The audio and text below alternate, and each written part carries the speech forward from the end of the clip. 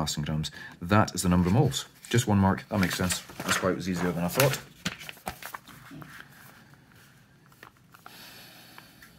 Copper ethanoate is made by reacting copper to carbonate with ethanoic acid. You will make carbon dioxide and water. That's quite a nasty question because that's almost like National 5 stuff. We haven't done that in a long time. Where metal carbonate makes a salt and CO2 and water. Ionic formula. Oh, come on, guys. Why? Nobody in chemistry cares about ionic formula. But if you're interested, what you're supposed to do is put the charges next to the ions. And ethanoate ion, CH3COO. That's a charge of 1 minus, and there will be 2 of them to balance up the 2 plus.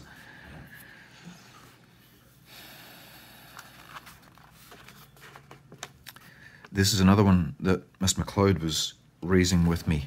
3 marks for describing how to make up a standard solution.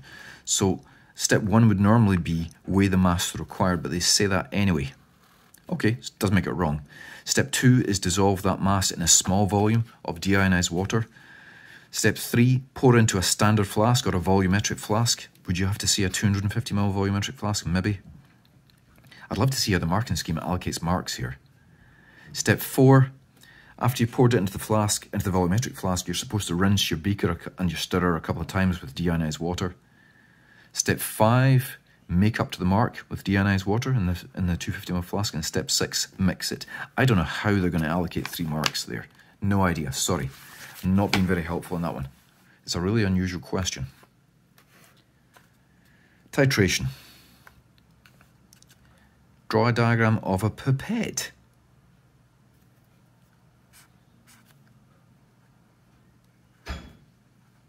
Sorry. Is that what they want? That's a pipette. Okay, moving on. Phenolphthalein is colourless and acid in neutral solutions with pink and alkali. Yes, it is.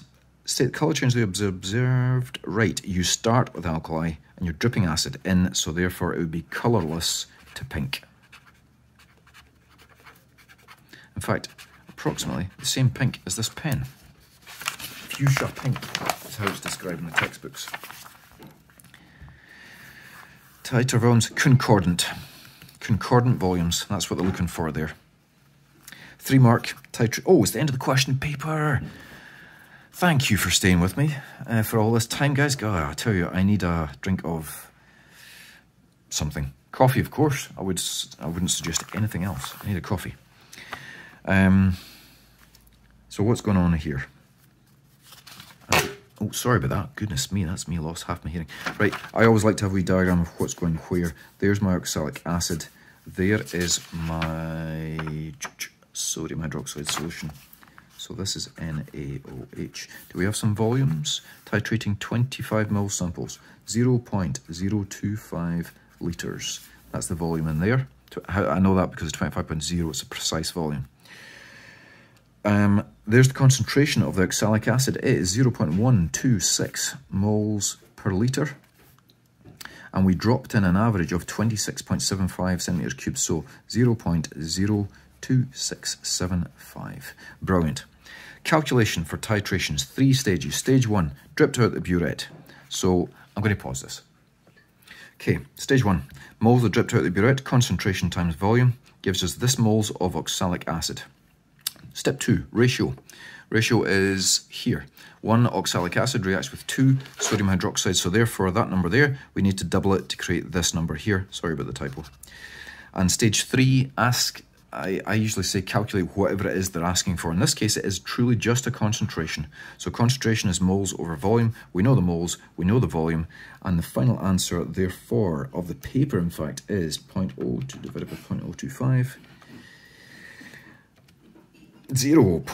You notice I didn't do any rounding, by the way. Kept all the numbers in between. 0. Are we on camera for the final time? 0.26964. So therefore, to 3 significant figures, which is what they usually want, 270 moles per litre, which you don't even need to say because the unit is in the question. Thank you so much for this, folks. This may or may not have been useful to you. It's been interesting for me. And we'll find out how many mistakes I made in August. Bye-bye.